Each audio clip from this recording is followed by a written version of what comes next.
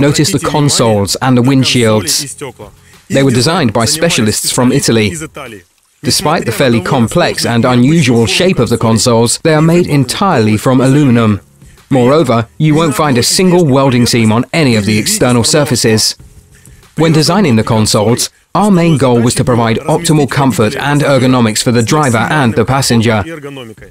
The console has a concave shape, so it can fit any amount of devices while saving a significant amount of space in the cockpit. The standard mount fits devices up to 12 inches in size. If the client wishes, the top surface can be manufactured with practically any type of mount for nearly any kind of device. Switches for electrical devices are separated into blocks and labeled. The boat is equipped with a designer steering wheel made in Italy. The hydraulic boost pump is submerged in a special chamber. The engine can be controlled with a gear stick. Underneath it is a phone shelf and a cup holder. Traditionally, for our company, the windshields are tempered glass in aluminum frames of complex shapes.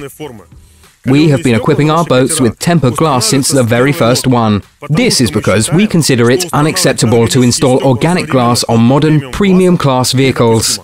The left console has a spacious glove compartment with a USB charger and a handle for the passenger. The top surface has a compartment where you can put your phone and other small things.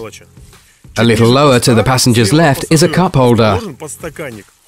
Under the consoles are two spacious shelves and LED cockpit lights. The standard place to put your speakers is under the shelves.